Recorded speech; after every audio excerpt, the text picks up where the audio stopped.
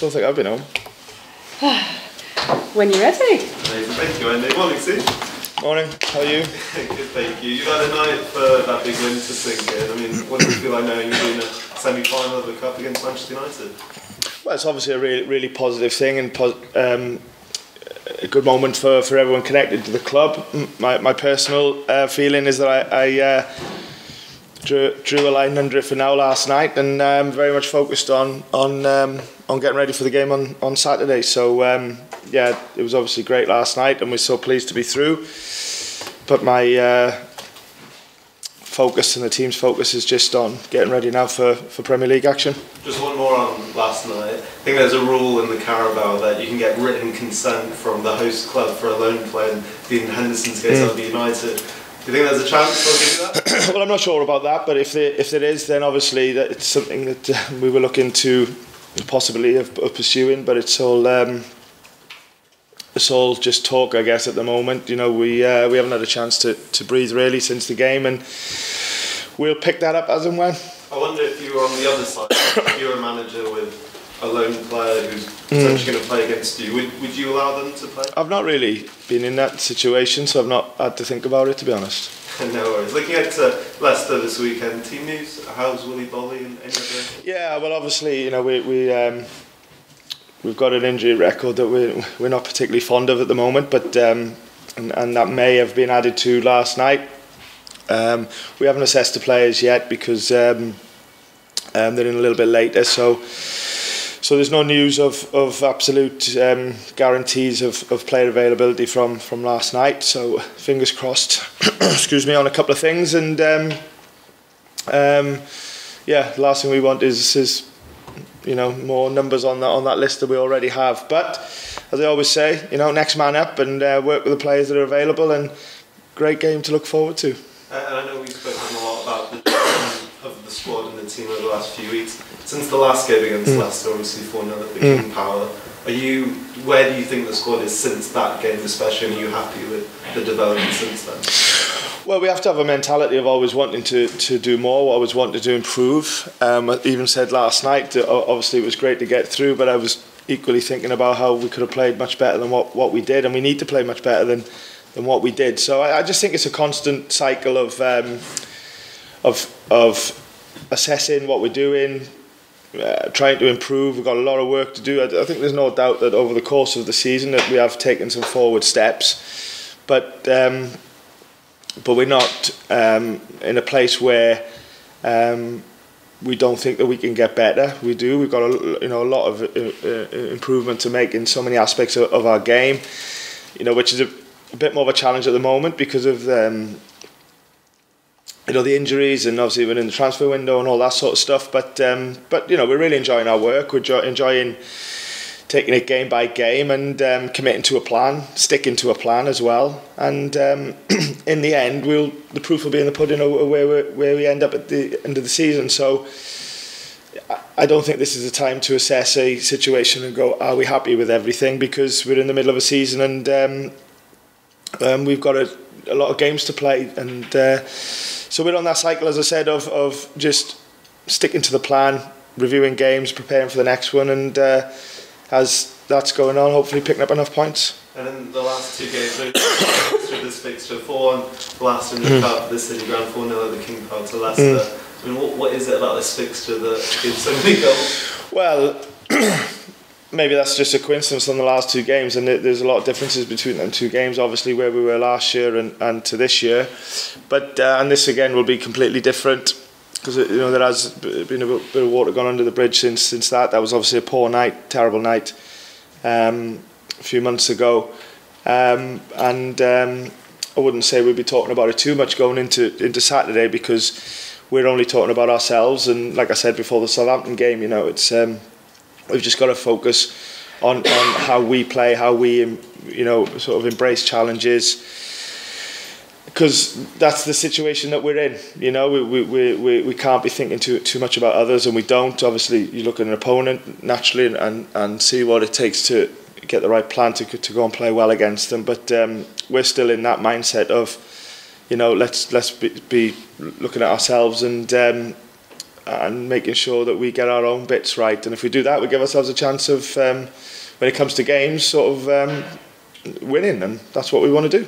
Just last one from me. You mentioned the transfer window. Confident any incomings are close, or do you think things are happening? I don't know if confidence is the right word. Hopeful. I think it's clear that we want and need to add players, and that thing in the back of my head is going now. Here we go, Nottingham Forest signing loads of players, but that's where we are at this current situation, and it's an easy thing for anybody to say now about how many players we sign in the summer. Signing again is two different times, you know, and they shouldn't really be compared. You know, we've got an injury list. We have had a time to get a little bit used to Premier League football, and you have to treat a transfer window for what it is, an opportunity to strengthen and improve your squad, and we'll be no different to anybody else. Thank you very much. Thank you. The cup can be a distraction, but as you get closer to Wembley, obviously it becomes more of an incentive. It's an obvious question, but what can cup success do for the league season for Forest? You're obviously not talking about Blackpool on the weekend.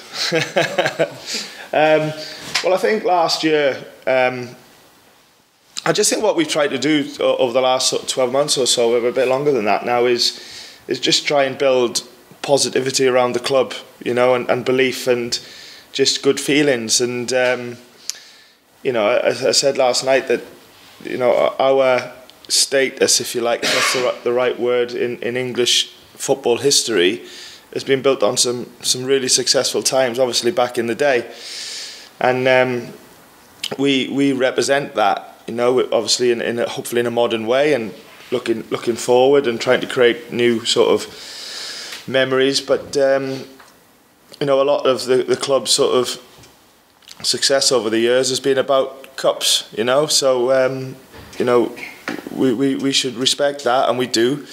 In a short-term way, I think that, like I said, we had some important cup ties here last year that just weren't great for getting through to the next round. Talking about the FA Cup games against what were Premier League. Obviously, we were a Championship team and they were Premier League at the time. But it wasn't just about getting through to the next round. It was just about the atmosphere in the stadium. It was about bringing everybody together. It was about young supporters having a real excitement of coming and watching their team, and I just think that just builds relationships in the club, and they feel part of something, and it's exactly the same for the players and myself and the staff as well. So a cup competition and a run in a competition can go a lot further than actually sort of just staying in the football cup for what it is and getting as far as you can. I think it can build a lot of other things outside of it, and I guess that's what we try to do, as much as obviously, like I said, staying in the tournament. Just a word about Leicester. Highly experienced manager. Yeah. Spell injuries themselves. What are your observations of that then? Well, you're right. Got a lot of. I know we're local rivals now, but do have a lot of respect for Brendan and what he is as a guy and a manager, and the success that he's had. And you know, you look at the recent Leicester games, and they created a lot of really good chances, you know. So a very dangerous team. Have some really dangerous attacking players, and that we all know, you know, and players that have done it sort of year in year out on the Premier League stage, and we have to be very wary of that. You know, technical team and play good football.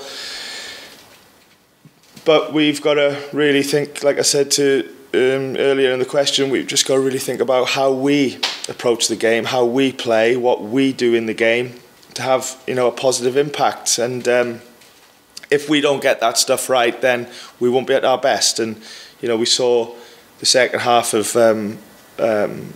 Chelsea, we saw the Southampton performance in different ways.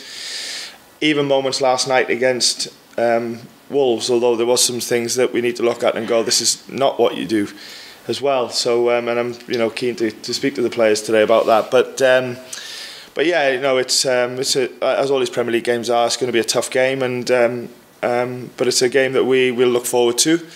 We know Leicester have had a day's extra rest than us, but we won't let that bother us, and certainly won't make an excuse. We look forward to 3 o'clock and committing to what it takes to win. Cheers. Morning, Steve. Sorry. I looked at you and you spoke. Just a few follow-ups from me. I know, of course, you said you drew a line under last night's result and performance, but I just wanted to get your 12 or so hours on your final reflections on the game. 12. Yeah, not much sleep, if I'm being honest. The laptop was on last night and watching games, but like what I said last night, what I said now, like just really good to get through, and you know, them things about 30 odd years of, you know, last time in a semi-final, and as I said about, you know, younger fans and well, not even that young, you know, supporters experiencing it for the first time. It's always important to me, things like that. So all them things are good. I want us to play better going forward, there's no doubt about that, and it's my job to look at the game analytically and step away from the context and the emotion of a game and look at it for what it was as a performance. And like I said, some good things in the game, but not enough, and we need to do better.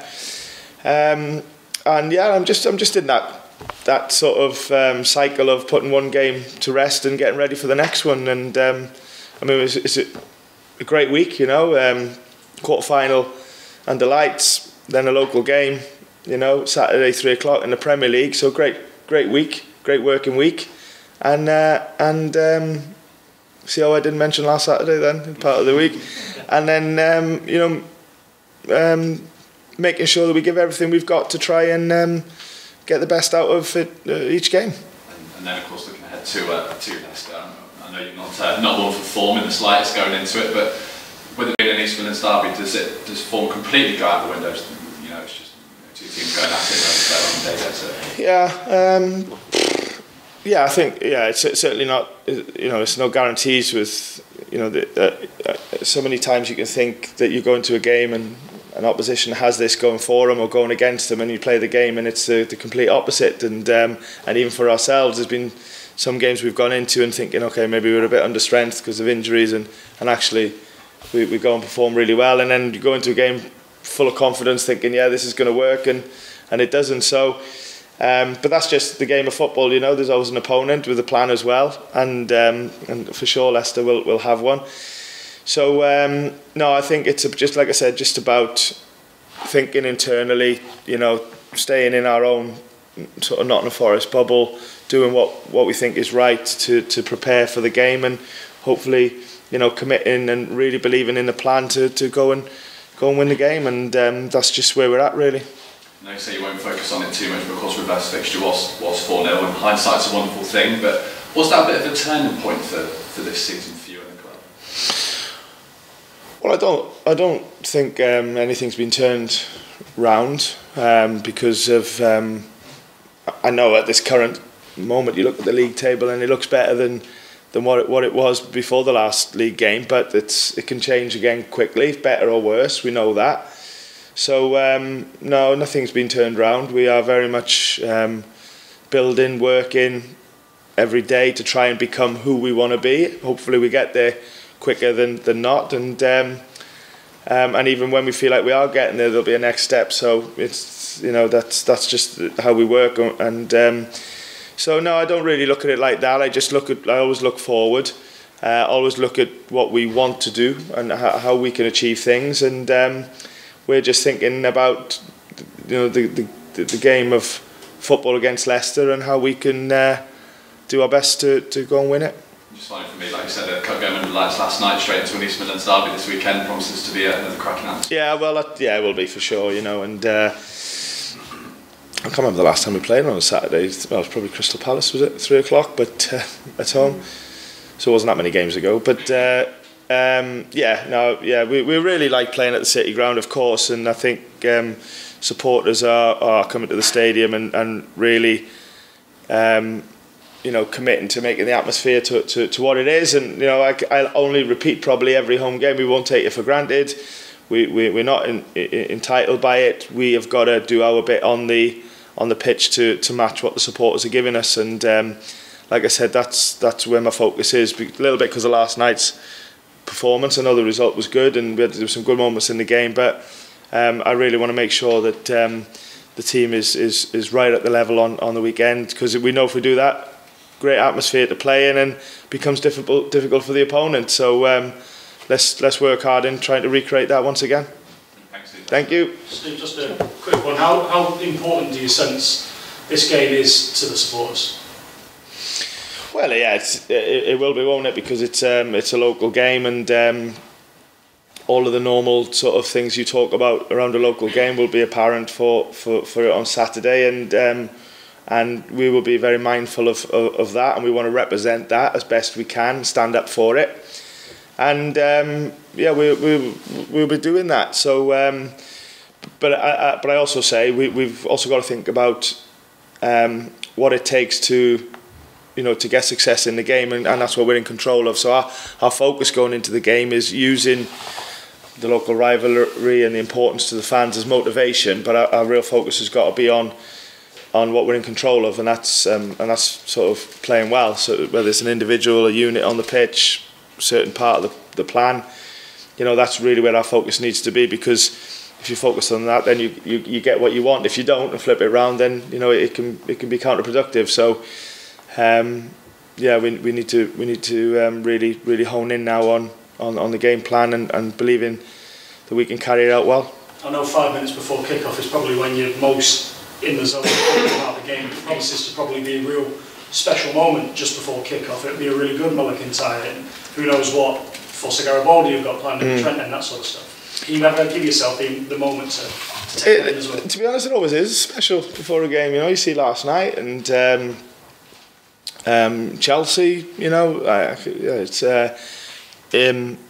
what we have in the moments leading to kick-off is a routine of a city coming together and a bit of belonging, and I think that's that moment where that when Mulligan tie comes on, and that people actually stand together and go, yep, this is our club, this is who we are, and everyone's very proud at that moment, and then the game starts and everyone goes to work, both on and off the pitch, and we're lucky that we're part of a club that has that, because not everybody does, but we do. And yeah, so whether it's a local game against Leicester or any other game, it'll always be special to me, and I know it'll be special to everybody else as well. And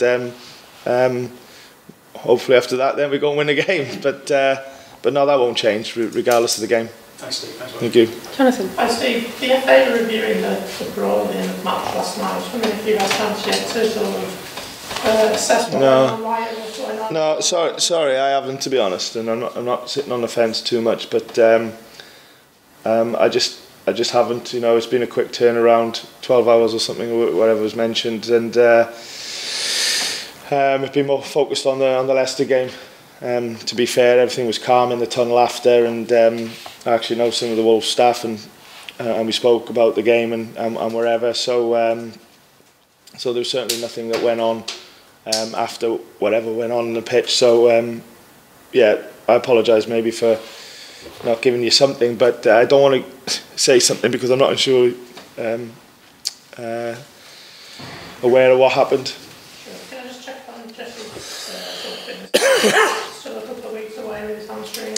Yeah, no, yeah, and the lads have been out injured or won't be available for the weekend. Thanks, Jonathan. Could we have cameras off, and we'll move to the written section embargoed for 10:30.